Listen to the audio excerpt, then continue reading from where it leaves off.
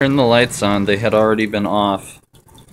But I just got home with the new fuzzy dwarf and discovered that in all actuality the last lionfish I had was a zebra lionfish,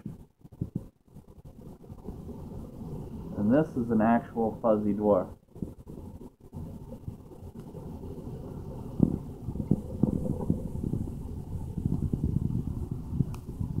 I'm gonna offer it some food too. See if it eats.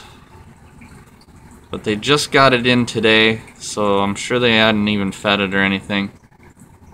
So I'm gonna see how this one turns out.